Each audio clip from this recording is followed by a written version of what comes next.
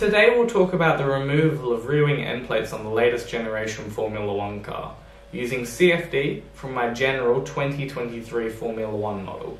The goal will be to uncover how performance was affected and how the loss distribution behind the car was affected. Firstly, these are the two geometries I analysed.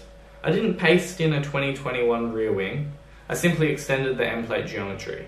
There are no louvers, no dive planes or cutouts, since my goal is really to focus on the flow field around the rear wing tip and what it influences. Now the rear wing with the added end plates did get a little bit more downforce and a little bit less drag. However, the design is very unoptimized, and I imagine that if you did optimize it, you'd see much larger performance gains. Interestingly though, adding the end plates reduced floor performance. As expected, the end plates themselves increased the pressure on the top of the rear wing, in particular towards the outboard sections.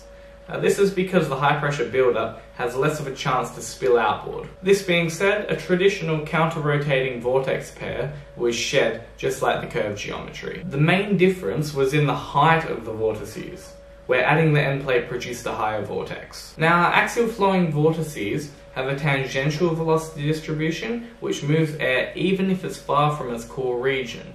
Now, because of this, the vortices work to inwash the rear wheel losses, which are probably undersized compared to reality, as well as upwash the diffuser and cooling losses.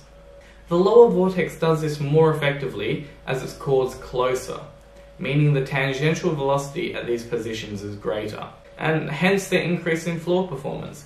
It's basically acting to help extract air from the diffuser more than with the end plates because of the change in proximity. And additionally, it's more effective at reducing the lateral size of the lower wheel wake as it's moved more towards the center of the car. I should also note that the vortices work off each other to move higher. You can learn more about this in another video I did. Regarding the rule changes in 2022 to try and allow cars to follow closer by reducing the so-called dirty air, I think that there are a large number of factors that helped, not limited to the changes in rear wing. For example, the lack of lateral diffuser expansion and removal of devices such as the barge boards, which were particularly sensitive when following a car, obviously made a difference. So it's impossible for me to know without having legitimate data on the 2021 and 2022 Formula 1 cars, but I imagine that with the rear wing changes, they were trying to shed more powerful vortices in more advantageous positions. Let me try to explain. The newer rear wings have a greater span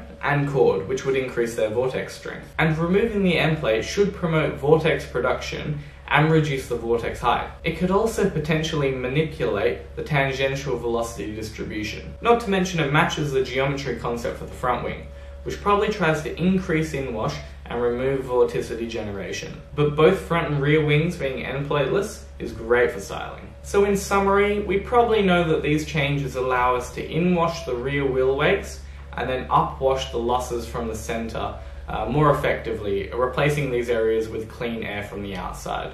But that's just my guess. I hope you enjoyed this video. See you in the next one.